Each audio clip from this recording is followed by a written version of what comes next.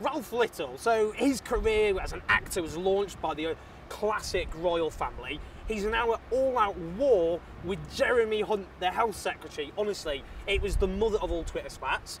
He challenged Jeremy Hunt to a debate about the National Health Service. He's very, very passionate about the NHS and the threat posed by privatisation and the Tory government. So I want to talk to him about that, about what drove him to start campaigning about the NHS and where next. Hiya.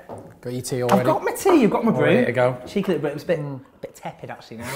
I overbrewed it as well, Ralph. Schoolboy era. Schoolboy era, that. You'd expect better from a northerner. I know, well, we're both plastic northerners now. I find this funny when I do these sorts of interviews because it's like people I watched on telly when I was a teenager. That also makes me feel very old. When you were on MTV... that is a long time It was back. a long time ago. Wow. I remember I watched on MTV with Kelly Brook. And when I was masquerading as a heterosexual, I had a big poster of Kelly Brook on my wall. Brilliant. I bet she'd be absolutely delighted. Right, so, recently you've been getting kind of, I think, some people would say, kind of a bit of a political activist. Is that how you see yourself? No, it's really weird. I've never thought I was political. My family's quite political. My granddad was mayor of Bury. Was Conservative mayor of Bury. My granddad was a great man who wanted the best for as many people, and it's kind of, I always try and remember that, going, generally people are decent. They might have different ways of doing things, but generally people are decent. So I've tried in all my random Twitter activism that I never thought I was going to get involved in. I do try and not alienate vast swathes of people because I don't know how productive it is. In this country, there is a crisis over mental health services. What the coalition government said is there'd be parity of esteem between physical and mental health, which is nice to say as a thing, but in practice, there have been huge cuts to mental health services. What made you want to talk out about that issue? If I'm really honest, it wasn't because I'm massively invested in mental health. I found myself astonished that he and the government was spinning the junior doctor strike and basically trying to turn the public, with some degree of success, against doctors. And I'm getting people on time going, I support junior doctors. And to my astonishment, when I first sort of started on Twitter, I used to think that you'd say something like that and you'd have an avalanche of people going, nice one, mate. But what you have is an avalanche of people going, no, they're greedy. They're doctors. If there's a group of people whose MO is to literally be selfless and help out, it's doctors. And then you've got people going, oh, well, you know, it's a vocation, they should want to do it. You train for 5 years to do something and then not get paid very much. And it mostly wasn't even about the money anyway. It was about being made to work ridiculous hours. You know, the lorry drivers' hours were protected more than doctors' hours because it's dangerous to do their job. It's very dangerous to be a doctor when you're exhausted. So the sheer sort of arrogance of trying to turn the public against that made me very, very angry. I just got on Twitter and went, you're lying, mate. This is what did I say? This is what it looks like when a man goes on television and lies to the British public. If I'm wrong, Jeremy Hunt, sue me, I double dare you. He didn't see you, did he? No, just to ruin the... Not yet.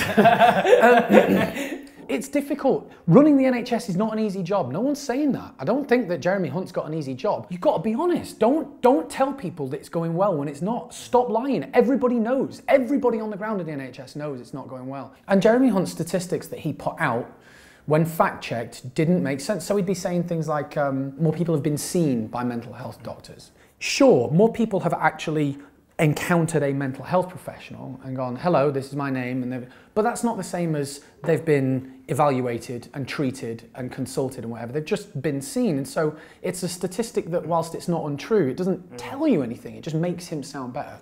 Stephen Hawking said, you are cherry-picking statistics. You're picking the statistics that suit your needs rather than telling a whole picture. And Jeremy Hunt had the audacity to tell Stephen Hawking, whose job is to evaluate statistics, and he's pretty good at it. Are you saying that Jeremy Hunt might not be as qualified as Stephen Hawking? To talk about evidence and statistics. And what Jeremy Hunt's response was, instead of going, oh, I've been called out by Stephen Hawking, I should probably have a think about whether I cherry-pick statistics or I need to get damage limitation, he went, Stephen, you're lying, mate.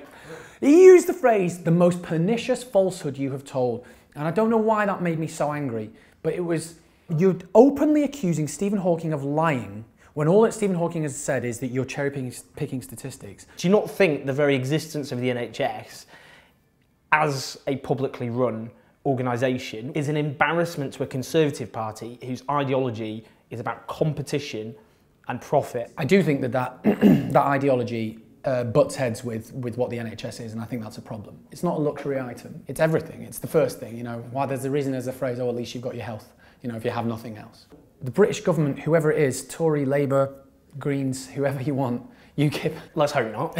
Although we might as well have a UKIP government, some would say, but anyway. It has to stay. For my money, it has to, because otherwise you are literally putting a monetary figure on a human being's right to be healthy. What are your main fears about the NHS at the moment? Up until like a year or 2 years ago, it was 5-6% of money coming into the NHS was from private healthcare. Laws have been passed to make that you're allowed to have 49%. Yeah, up to 49%. Okay. That's an extremely symbolic figure. That's like an invading army coming right up to the border, but not quite over the border, but they're there. And I'm absolutely more than ever kind of advocating for more mental health care, as I realise it's one of the biggest problems facing us now, but actually bigger than anything is this sort of secret privatisation. If I was Piers Morgan, which I'm not, I would say... Very similar though in a lot of ways. A lot of striking parallels between me and Piers. What I would say is, oh yeah, actor, showbiz, celeb person, get out of politics. Although, doesn't apply the same standards to his mate Donald Trump. What do you say to that response? Because that is what people will say. To himself, like what's he most known for? Aside from being fired for staging photographs. But some people will say, it's a very common retort, celebs shouldn't get involved in politics. Obviously, I think that's nonsense, because I'm a citizen of the country just as much as anybody else is. There are plenty of people with very opposing views to mine. Katie Hopkins is known for being on The Apprentice. Why aren't the people... Nobody on the left wing ever says to me, stay out of politics. I don't think anybody in the left wing says to Katie Hopkins, stay out of politics, because people... But her followers, people cheering her on, say, are the sort of people who go... Exactly. But wasn't she on The Apprentice? And back Donald Trump, who was... Wasn't the President of the United States on The Apprentice? I don't understand. And also, look... Are you saying they're applying different standards? Maybe. Shocking. But also, if you're a citizen of a country and you vote and you pay your taxes, you're involved in politics. You have a voice. That said, I do veer wildly between going, who do I think I am?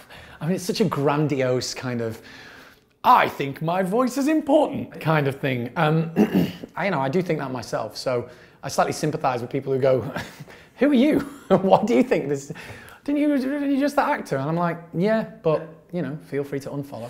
Why do you think so many people voted for Brexit? Because in the communities we grew up with, and have since abandoned. No. But well, we're elite now. According to Twitter, I'm either a multi-millionaire champagne socialist. I would love to be as wealthy as people on Twitter seem to think I am. I'd be great.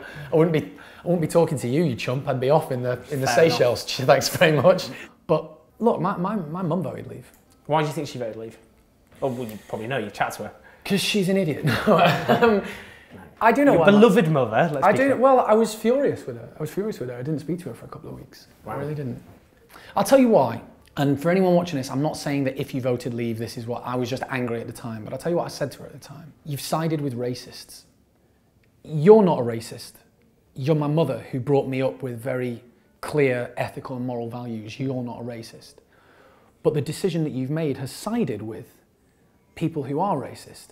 It's an enormously complex issue, but that was the thing that upset me so much. Because the leaders of the Leave campaign made a strategic decision to make it about immigration. Yeah. So therefore, even though millions of Leave voters weren't the racist, vast, enormous majority, there's a tiny minority of Leave voters who might actively be racist. The vast majority aren't. The vast majority of Leave voters are great, decent, nice people. Nobody's saying that they aren't.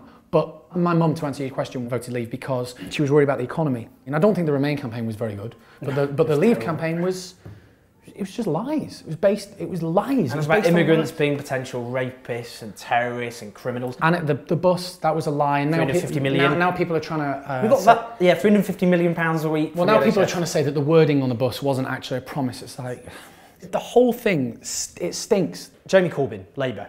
Where are you on all that? Well, this might surprise people, but I'm not one of those people who go, I could never vote Tory. I could vote for whoever I think has the nation's best interests at heart. I like Corbyn. I like him as a firebrand. I don't subscribe to this, oh, he's not a leader, because I think he's only not a leader because people keep going, oh, he's not a leader. Well, he's a pretty good leader. I liked the manifesto. I like a lot of what it's about. I wish he'd have been very more clearly anti-Brexit. But I mean, a lot of people would say, yeah, he wasn't going, the EU's amazing, everyone, it's just great as it is. But that's not where most people are at. And actually, it wouldn't have really worked. He actually said, look, Yeah, there were problems with it, but we need to stay and change. In any system, there are margins of error, and you know. In the EU, there are quite big ones, but in massive margins of error, and it needs reform. But you know, if your houses fall into bits, you repair your house. You just don't set it on fire and then go, oh, we probably should have figured out somewhere to live before we did that. So we covered a lot of ground there from the NHS to Brexit. I do think it's incumbent on all of us to defend our most important national institution, which is under attack. So I hope that encourages more of us to go out and defend the National Health Service. We've got loads of interviews to come. Some of them are going to be surprising. I'll leave you guessing in that one. And we've got lots of videos, so do click on them as ever. Leave your comments, and as ever, subscribe. I'll see you next time.